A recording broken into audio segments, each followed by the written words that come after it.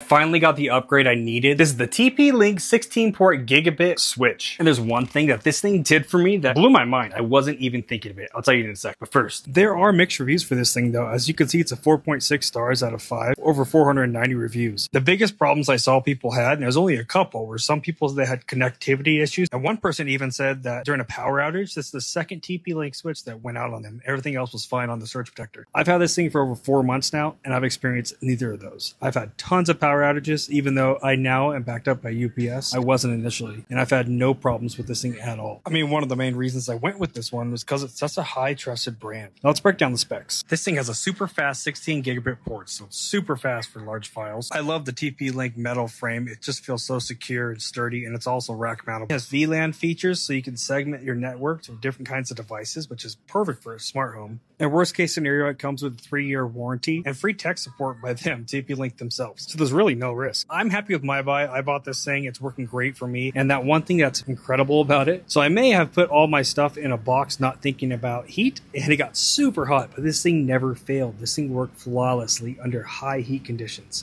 I fixed that obviously because that was really dumb of me. But yeah, this thing can take a lot of heat. Wait, check this out right here. It's a quick little video. I promise you will not be disappointed.